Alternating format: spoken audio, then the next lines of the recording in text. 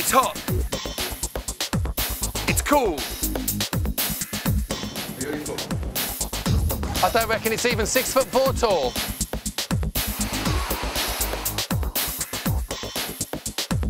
Welcome to Singapore.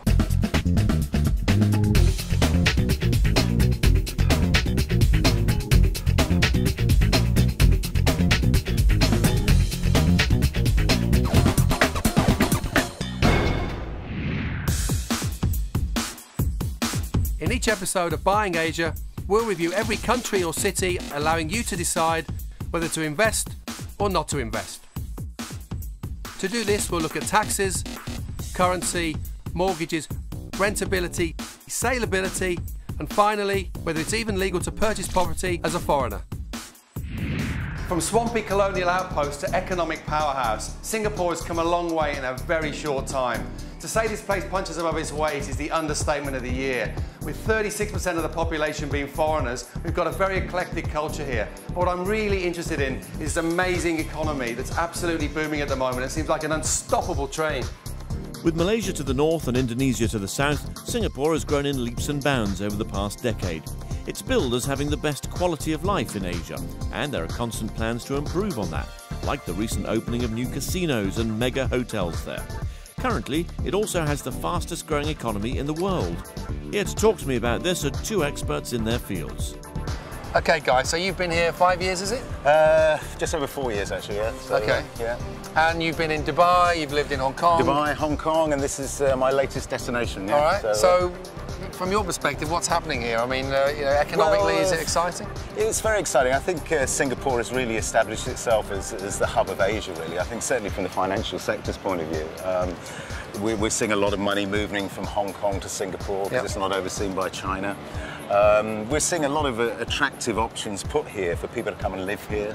There's no religious issues here. I mean, all religions are treated fairly. It's a great area for children to be brought up from that point of view. I mean, I've got young children here, and I mean, you can't hope for a better place to bring them up. You know, they get a perception of every single religion, and they can decide what they want to do and what they don't want to do. Yeah, I think I always think that Hong Kong is the place to get Chinese money into and for foreign money because, you know, I'm there, but it's interesting what you say. That's something like a lot of Japanese come into this market. They don't want to be under a watchful eye of China, well, so that's their angle for Singapore, is it? I think for high net worth people, it's a confidence factor. I mean, it's a bit like Europe. You know, people talk about Monaco as, you know, a hub for money, but I think the high net worth Chinese have traditionally moved their money into Hong Kong, but they realise now that they haven't got that security that they really might like. And I mean, here we're seeing a trend now for the high net worth people to bring the money here and reside here and make sure they feel safer. And they're buying, you know, stuff like the Sail over there. We've got the new marina. Well, they've got the casino there if they want to have a little gamble as well. So I mean, that's attracting them over. And the nice thing is that there's no capital taxes here. So they're actually saying to people as well, you don't have to rely on trust law. You can pass your assets on without any issues. So you know, you can plan for your future here. And you bought? Yes, I bought into a longer-term project. Yeah. Okay. So you know, I feel comfortable with it. The currency is strong here. The currency is doing well, and I see no reason not to make this a longer-term, you know, home for myself, really. Okay. So you're in Sentosa, right? I'm bored in just near Sentosa. Yeah. I mean, that's again is a great development. You know, you've got all the Warner Brothers, you know, attractions there. You've got the casino, you've got the golf courses. Great. And it's a great location for getting into this central business district. You know, 5 minutes drive and you're there. So it's fantastic. Perfect.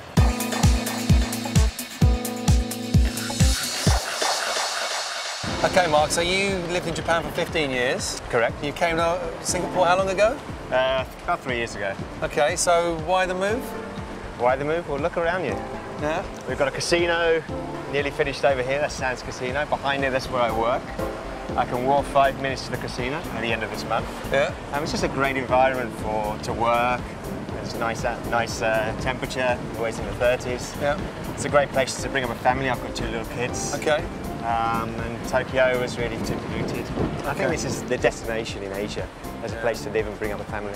So in terms of, you know, what you do here and growing your business, I hear that you bring a lot of money in here. A lot of people like to invest from all over the world. Japanese are bringing money, so it's a great place to invest, right? People see this as a clean economy for them. I think people trust this place more than Hong Kong. Right. Certainly my clients trust this more in Hong Kong. Probably because Hong Kong, China, very close together, or part of China now. This is seen as an independent country in Asia that has good regulations. Yeah. So they feel more safe. If they're going to put their money in Asia, this seems to be a destination that many, certainly Japanese, are looking to put their money in. Well, you tell me, I've got a lot of positives. I mean, maybe you ought to tell people who are watching this, it's a bit punchy now. Is it too expensive? I think Singapore is a great place to live. If you want to live in Asia, this is the place to live. Okay. So long term, I think it'll do very well. Short term, there may be another correction because the prices have gone up a bit too quickly, I think. Yeah. It depends who you look at. If you look for a short-term flip, then I think you need to be careful. You might get stung if there's a little bit of a correction in the market. But long-term, things should keep it going up, I think. The Singapore sling was first served in Raffles Hotel in 1915, and since then the population of Singapore has grown to 4.99 million people. Luckily, they all speak English, and I don't speak Malay Mandarin, and I think my Hindi's even worse. But as always, I'm really in Singapore to learn more about the property market. This country may be the second most densely populated place in the world, but with plenty of greenery and Western-styled influences, not to mention the lack of pollution, it's become a real family-friendly city, which means more and more people are moving here, and they need a place to live. The Singapore property market was very slow until about 2007, but has been growing apace ever since. I'm here today at a hawker market to talk to Cecilia Chow, who's a property editor. She's going to tell me what's going on right now. My biggest worry is she makes me drink one of those horrible coffees that they drink down here. As it turns out, she whisks me away to one of the hot new areas in the city with plenty of developments. So, no, what were you saying then about this place? Go on, so it's called Waterbank. Yeah. And it's overlooking the Geylang River. So it's saying sea views. Yeah. Geylang. Waterfront views. Waterfront views. You've got to love the developers marketing these things. So right next door there's Hobie and NTUC Choice Homes. I think they're going to complete their project. It's right next door. It's going to TOP in July. Okay. But when does Waterbank TOP? When's it? 2014. 2014? Yep, yep. And what deposits are people putting down on these things? Okay, 5% of course. The option. 5%? Option. No, and after that you have to pay about 20%. Yeah, right. Within the next, 8 weeks, I think. Yeah. Yeah. That's very interesting. So that's really good news. Yeah. So, and they've sold how many units in total? More than 500 in the last 2 weekends. And they're still selling it now? Yeah. They put the prices up? Okay, now it's, for the very small units, apparently some of them have hit like 1,400 per square. Wow! So the range is from 1,001 to about 1,000. No, there's 200 over flats available, and they sold 312 raffle tickets. Right, they got checks for 300 odd people, and they literally had to buy the unit on the morning and had to do a ballot to see who gets the units. That's incredible. Yeah. And that's the appetite for Singapore property, right? It's still there.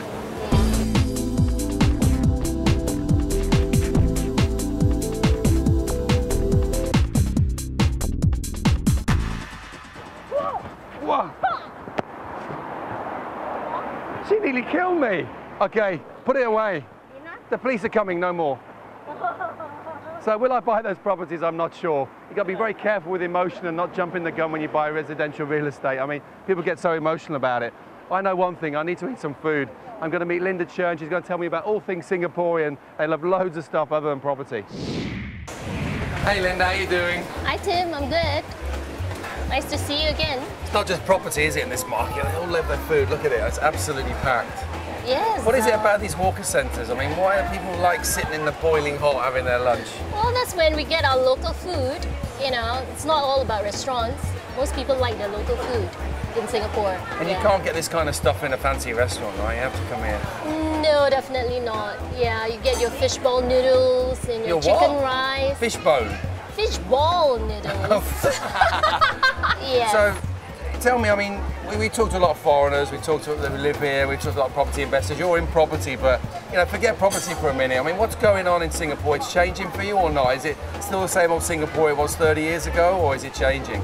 Well, for the last 30 years, it's changed a lot. You know, previously it was just a small little city with where everybody traveled by bus and that's about it. Now we have the trains, everybody drives. It's become very busy, like Bangkok, like Hong Kong. We get our jams, our traffic jams, yeah. Most people travel by train now. But there's no pollution now compared to 20, 30 years ago, so they got something right, yeah?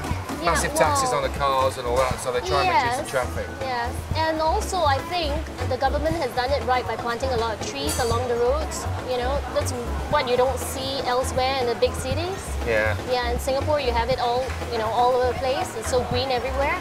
So if you had to define a Singaporean, I know you can't stereotype people, right? We talk about it's been very multicultural. But if you had to define a Singaporean, they love their food. You know, what else defines a Singaporean? You know, I know that it's multicultural, but where's your identity? What is it about Singaporean that defines them differently from? The way we speak. Right, Singlish. Okay, la. Singlish every time. Yeah. We end our sentences with la. You know. Yeah. Yeah, that's predominantly how we speak, and everywhere you go, you recognize a Singaporean because they'll be after the food. If you see them at a buffet, they'll be first in line.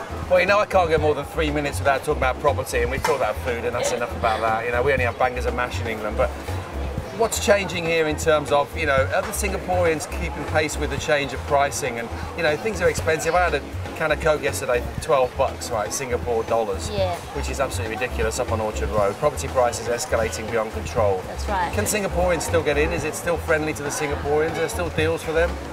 Well, I think the mass people are finding it hard to buy properties right now. That's why a lot of them are going back to HDB, which is government housing, subsidized housing. And even that has escalated beyond what some of us can pay. Yeah, that's right. With all this, you know, foreigners coming in. So it's getting more and more tricky, eh? Yeah, that's right. I've worked out what else defines Singaporeans. They don't sweat. I mean, look at Linda. It's not a bead of sweat, and I'm sitting there sweating my backside off. So I need to get in the car as soon as possible. And when Buying Asia returns, we go property shopping. More on Singapore's real estate potential. And you've got how many agents in total? We have more than 7,500 agents. Wow. Yes. And an introduction to the mysterious world of feng shui.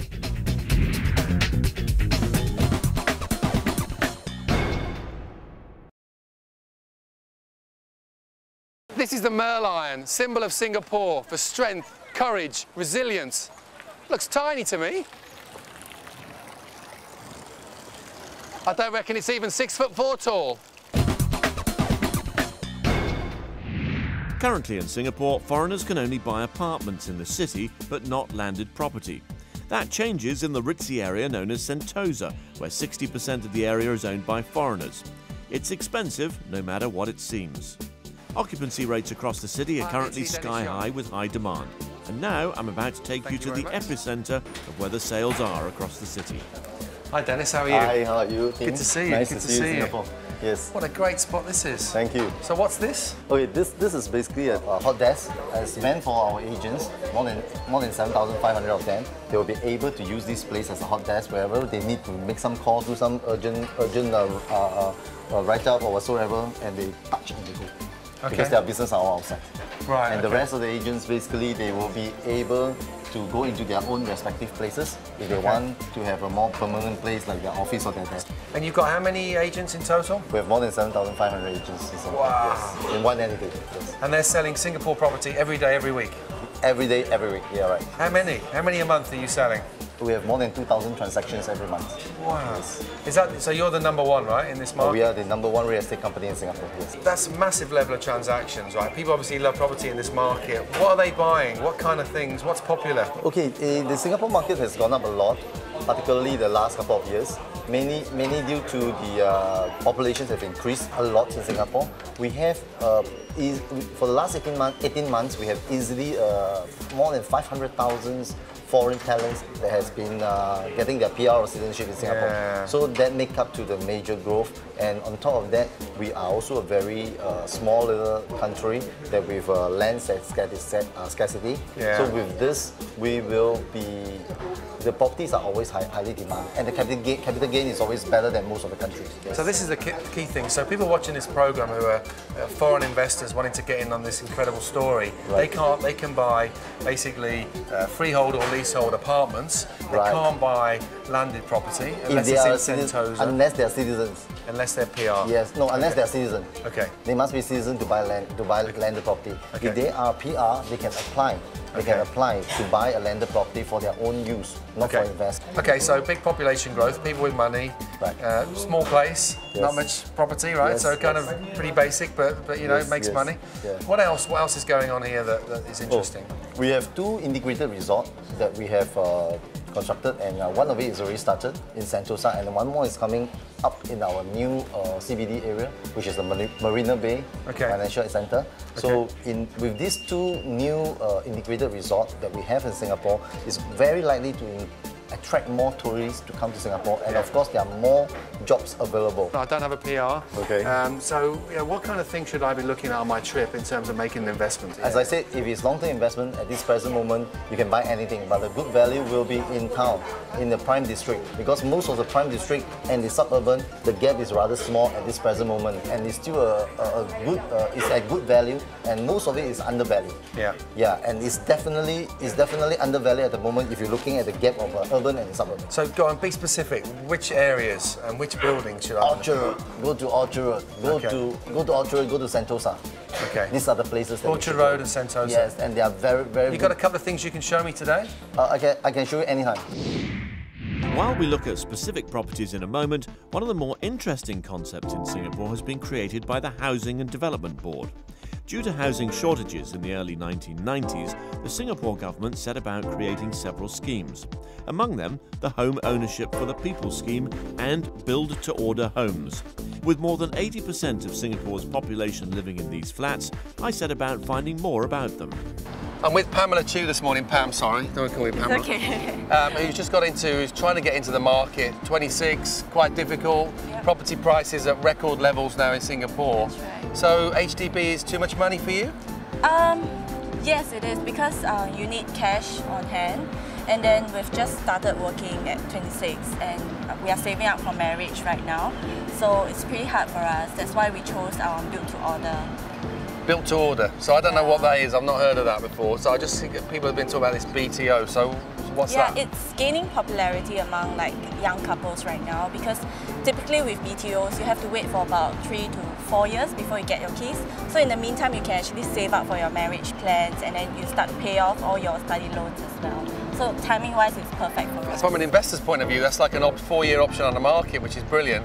Yeah. But I can't take advantage, right? It's only for Singaporeans. Ah, you see. Yeah.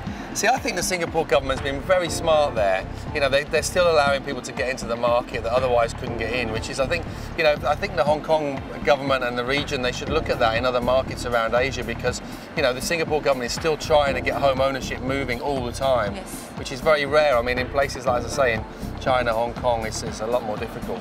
Yeah. So go on, what did you pay for your place? We booked a 4-room flat at Punggol area. Cost us about just over 290,000.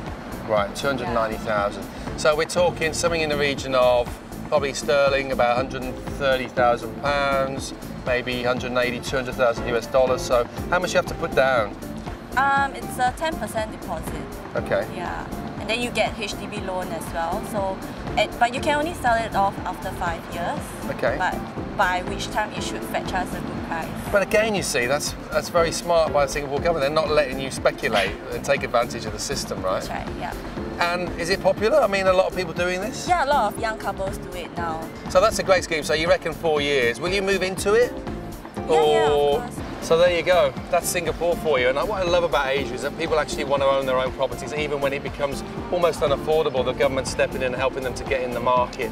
They're not looking for council houses. They're not looking to rent. They're actually looking to try and get into the market, even on a 4-year option. I think Pam's been very smart here, because in 4 years' time, as sure as eggs is eggs, her 250,000 single will be worth a great deal more, and she'll also get a property for herself as well to live in with her future husband. Yep. Has he proposed yet? Not yet, but soon, I hope. I'm going to go and find him.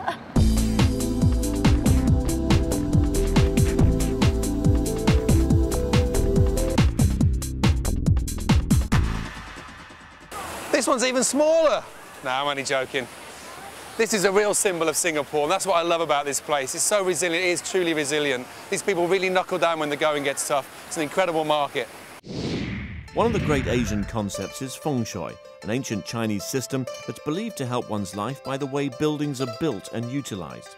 The idea is to get good qi, or energy, and it's prevalent in places like Hong Kong and Singapore. To find out more, I talked to a local feng shui master. Hi Vivian, how are you doing? Fine, thank you. Welcome to my house. Thank you. Yeah. Well, look, I'm guessing the builder didn't mess this up. But the gate and the door are both on the same angle, right? Is that on purpose? Yes, it is on feng shui purpose. I'm Okay. the builder of the house. Okay. I'm a feng shui master. I align this whole house according to the feng shui principle. Okay. So in feng shui, first we look at the external form. When I was building this house is actually facing northwest. So for me and my husband, we are better in facing a north house. So this building has been all aligned to facing north. And for the external form here, look at that, Tim. We have a little table mountain, man-made table mountain. So this is actually embracing the whole property area here. So the door, the gate has all been aligned to a perfect degree. Is this a feng shui for your particular sign, birth sign, or is it dependent upon if someone else lived here, would they want a different angle? No, but this house itself, the most important is external form, what we have to bring into the internal. And this door is being located in north. So when we have houses like door located on north, southeast, southwest, and east is perfect. So this is the north sector where we're in, north location and north facing. And then you've got the fish outside, that's all part of the same the thing? fish is also located in the north sector because we want to see water at the north. So I have a very good flying star energy, which is an 8-8. So I have the koi pond over there. So let's keep it simple then. For people that are watching this and are thinking about buying investment properties in Asia, they don't know about feng shui. So what should they be looking at when they're buying just simple, cheap apartments in Singapore, Malaysia, Hong Kong? What direction should it be? What are the key things they should know? Well, the key thing is the environment outside first. It's first always environment first, then to the interior feng shui. So you must have the external feature, then you can pull in like the energy. What though? So give me, you can look at the road, where road is supposed to be, the incoming chi. You know, every time when you look at a place, if you look at mountains, if no mountains, you look at hill. If no hill, we can always look at the topographic of the land. And then whether there's a dragon, when you call it a mountain, there's a dragon, it will stop at the boundary of water. So the chi collection area, where the incoming area, you can have a curves, a road coming in, or water feature external. You can look at pond, you can look at swimming pools. Right, if you got all that, it's quite a lot to remember. So don't have roads coming into you. You can be on a junction or a roundabout, no problem. Try and be looking at mountains, try and be looking at sea. Don't want to look at old fire stations, sort of redundant buildings. You know, sounds pretty simple to me, but these are some of the things that you should be looking at if you're buying Asian property. When Buying Asia returns, I'll take a close look at some viable properties in Singapore and show you inside my new home. What I love about these apartments though, Singapore developers, is the quality is fantastic.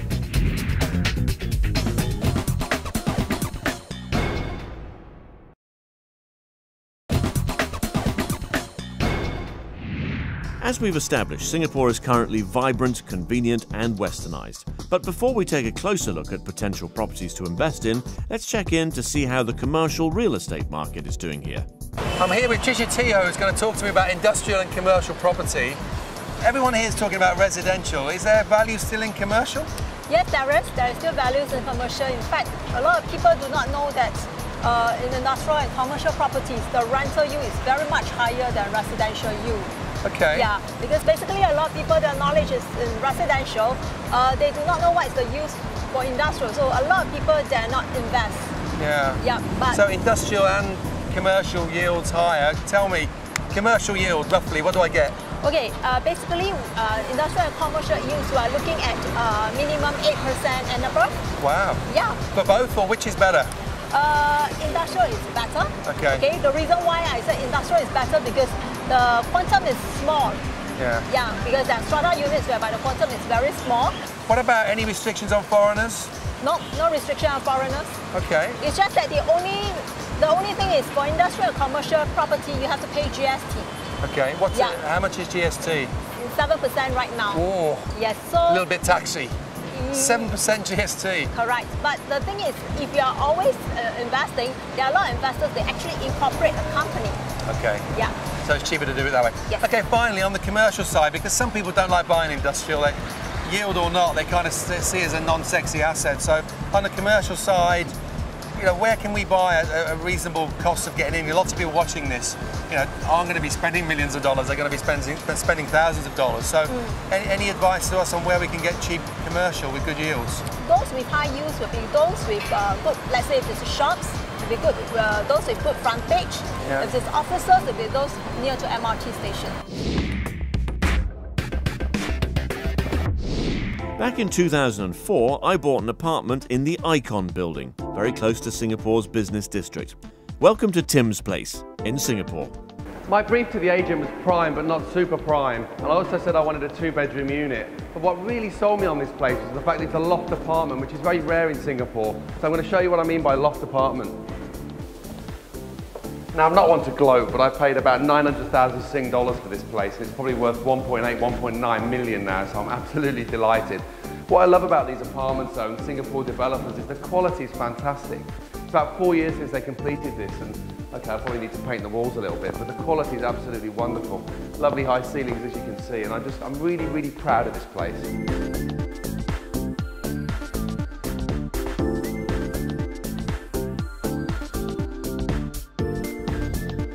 When I bought this, there are very few duplex apartments on the market. I think people instinctively like to come upstairs to bed. I'm getting about $6,000 a month on this, so the yield is about 3.5%. But it's only costing me 0.95% in mortgage interest payments, so it's not a bad deal. The only downside of this place is the bloke who's renting it off me supports West Ham.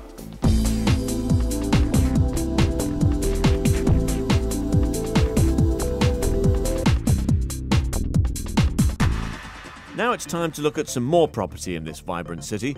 I'm looking for convenience, comfort and good value as a potential second investment. Fortunately, Singapore seems to have all of that. Thanks, Andy. So what size is this? This would be a 1066 square feet. It's a 2-bedroom with a study. Okay. Right. And give me one compelling reason why I should buy this unit. A few reasons actually. One would be the proximity to the MRT, which is the public transport. Yeah. Two would be the unblocked city view, which you can see from here, and also the quietness of this area is very, very quiet. You don't feel like you're... So there must be a downside. There's always a downside. So, you know, what's stopping people buying this? The one downside that I can see is actually the hospital. Some buyers are fearful of the possibility of another pandemic or something like SARS coming along, so it might have some impact on the pricing here. Okay. Some buyers are actually, the more superstitious one actually are fearful because of it might means bad feng shui. Bad feng shui. Yes. Okay, fine. So it's a city fringe apartment. You can buy 1 to 4 bedrooms. Price is about half the price of Orchard Road, about 20% cheaper than my unit in Icon. So, very interesting investment.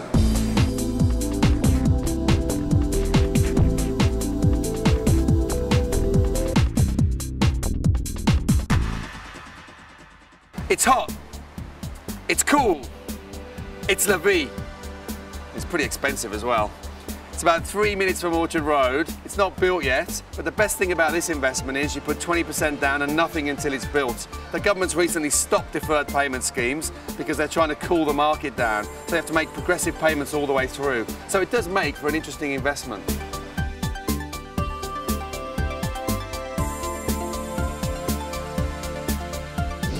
Next, it was out to the island of Sentosa, known as Asia's favourite playground and home to a new integrated casino resort, theme park and some of the priciest real estate in Asia.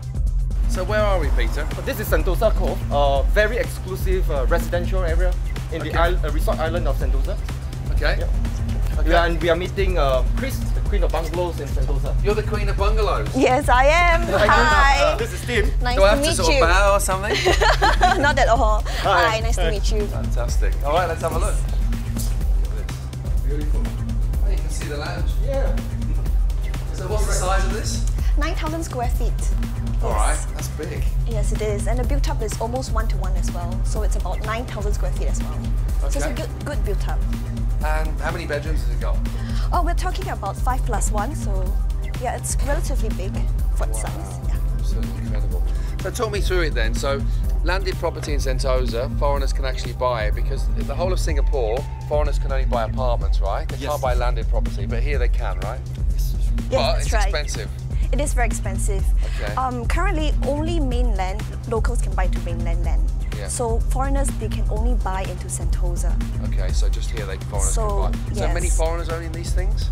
Oh yes, about 60% right now. Really? Yeah, in the beginning, maybe from year 07, lots of it are owned by Singaporeans. Okay. But nowadays, a lot of Chinese people are coming in, Indonesians, as well as local foreigners are coming in, yes.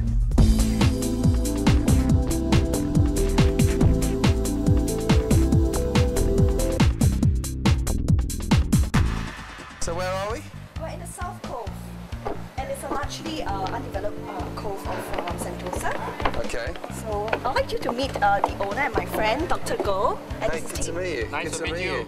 Dr. Go, new boat, new house. Wow, yes, of course. I'm not going to get sick in Singapore, I tell you. So you just bought this recently? Yes, a couple of months back. And this is investment, or are you going to live here? Oh, no, it's a lifestyle. I need to live here and enjoy the life here.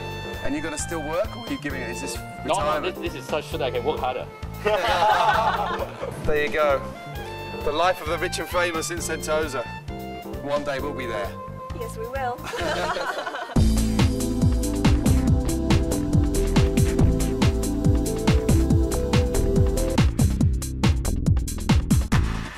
So when did they start the construction? When did the owner buy it? Right, the owner bought it about nearly 3 years ago. Okay. And she bought it for 9 million. 9 million? Yes. Okay, and what's it worth now? 30 million. Wow.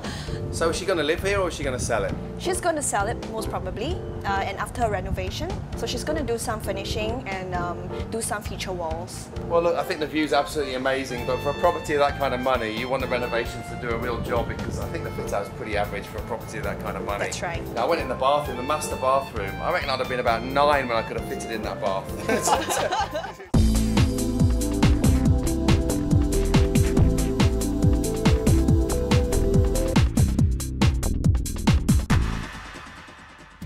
Well, you certainly can say there's a lot of variety when it comes to looking for property in Singapore. So, what have we learnt about Singapore?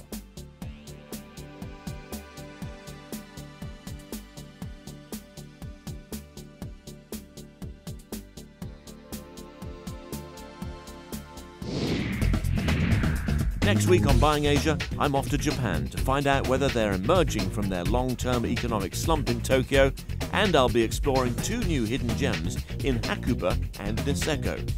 This is Tim Murphy, signing off on Buying Asia, one brick at a time. So join me on the Piece in Niseko to look at property investment from all sorts of different standpoints. From buying organic land and farming, to buying a penthouse apartment right in the middle of Irafu village here.